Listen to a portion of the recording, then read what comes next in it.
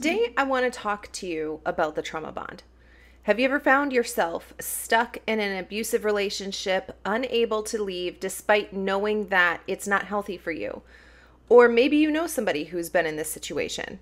And if that's true, then this video is for you because I'm going to explain to you what the trauma bond is so that you can understand the complex dynamics of abusive relationships and how the trauma bond forms. So first, let me cover what a trauma bond is. A trauma bond is a psychological connection that forms between an abuser and their victim. It's a bond that's based on shared traumatic experiences such as emotional or physical abuse that creates an intense and confusing attachment between the two.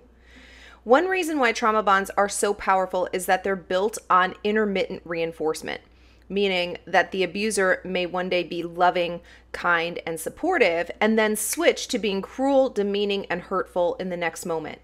This inconsistency creates an addictive cycle of hope and despair where the victim keeps hoping that things will get better and that the abuser will change, even though all the evidence suggests otherwise. Another reason why the trauma bond is so difficult to break is that it's reinforced by a sense of shame and isolation. So the victim may feel that no one will understand what they're going through or that they're somehow responsible for the abuse. And this can lead to a self-reinforcing cycle where the victim feels more and more trapped and powerless. Another reason why trauma bonds are hard to break is because they're often accompanied by a sense of fear and danger. So the victim may feel fear because if they leave, the abuser would retaliate or become even more violent. This fear is magnified if the victim has children or if they're financially dependent upon the abuser. Now that you understand the basics of what a trauma bond is, I want to dive into how this phenomenon is studied and how we have come to understand how a trauma bond forms and also how to break it.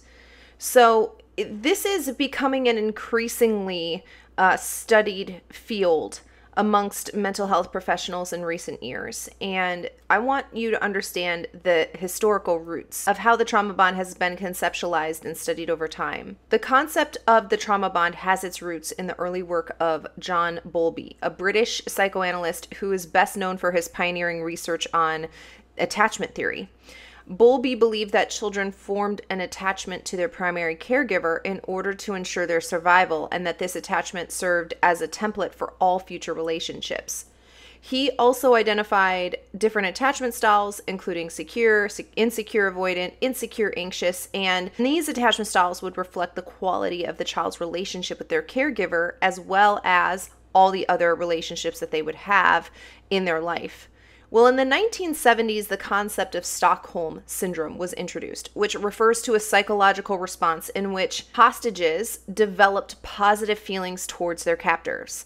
This term was coined after an incident in which hostages in a bank robbery in Stockholm, Sweden, appeared to have formed a bond with their captors. In this very real robbery, there were 4 people taken hostage, and they were held for 6 days inside of this bank in a standoff with police during this robbery. And during these 6 days, a bunch of very odd events were happening. So while we had the robbers holding everybody hostage, they would show small gestures of kindness to the hostages. For example, one of them gave their coat to a hostage when she was cold, and another time they gave another hostage a little souvenir of a bullet casing so that they could have something from this experience that they were going through. At one point, they threatened to shoot one of the hostages, but they told the hostages, "We're only going to shoot you in the leg. We don't want to kill you. We just want to, get the police to pay some more attention to our demands," and so on and so forth. And the hostages felt that was so kind of them to not threaten to kill them, to only shoot them in the leg. Many events like this were happening. So you have a very stressful event of which the hostages are being held against their will for 6 days by people with guns, not letting them go, right? They're being held against their will. And yet because of this circumstance, this very high tension, high stress situation, the small gestures, one of them let one of the hostages call their family, for example, and they didn't answer, and they said, well, you should try again, try calling them again.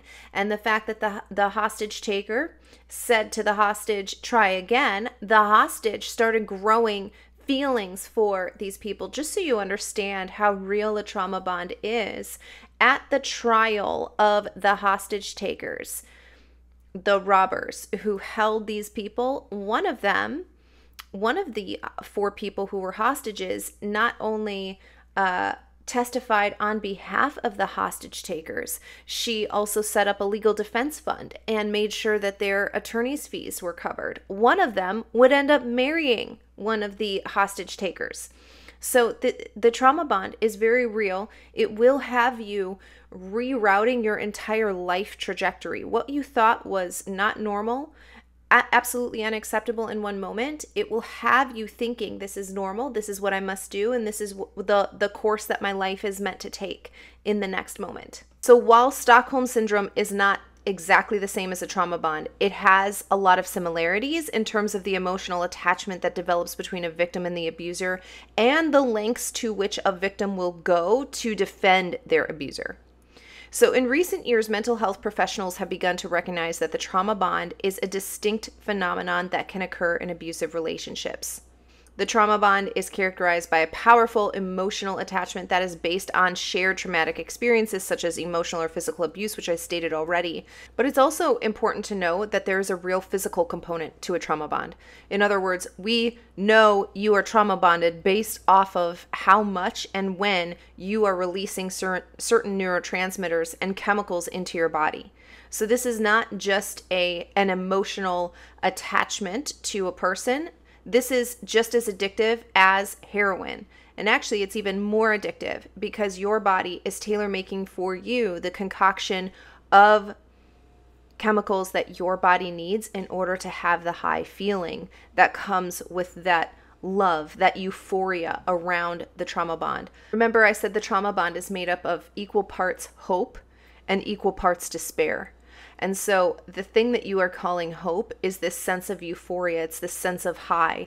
And that feeling is made possible because of the chemicals, the neurotransmitters that your body is dumping into your bloodstream, tailor-made for you. So understanding the trauma bond is critical for providing effective interventions for those who experience abusive relationships. And if you're not familiar, my Narcissistic Detox Intensive guarantees you to break this trauma bond. It's important to recognize that while you are not responsible for abuse, if you are a victim of abuse, you are not responsible for that, for the abuse itself, but you are responsible for the outcome. Leaving an abusive relationship is a complex and difficult process. And if you understand the dynamics of the relationship, if you as a victim understand the dynamics of the relationship, it's easier for you to develop a safety plan and to work through the underlying trauma that is fueling the bond. I also want to point out that the intermittent use of the trauma bond is key to understanding how to break it. Every time you think, I'm going to leave this person, and you leave them for a little bit, but then you go back to the abuser, you actually strengthen that bond. In other words, that time apart from the narcissist, from the abuser, did not lessen the trauma bond, it enhanced it. It strengthened it so that the next time that you go back, you've made it more difficult for you to leave again. It's less likely every time that you go back to an abuser that you'll actually leave the relationship once and for all for good. Obviously, it's also important that prevention is key to reducing the incidence of abusive relationships, and this requires a comprehensive approach that includes education, community outreach and awareness, policy changes that address the root causes of abuse, such as social norms that tolerate violence.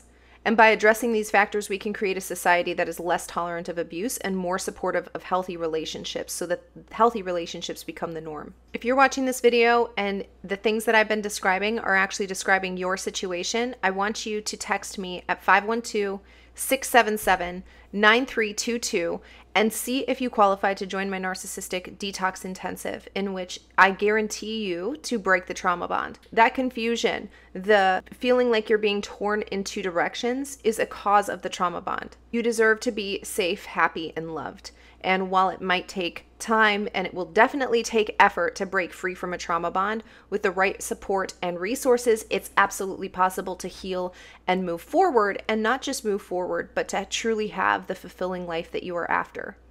So please, if this is you, do not delay. Reach out and see if you qualified to join my intensive. And if you are in court with a narcissist and you have children, then I want you to check out this video next to understand how creating a case around best interest will help you win in family court.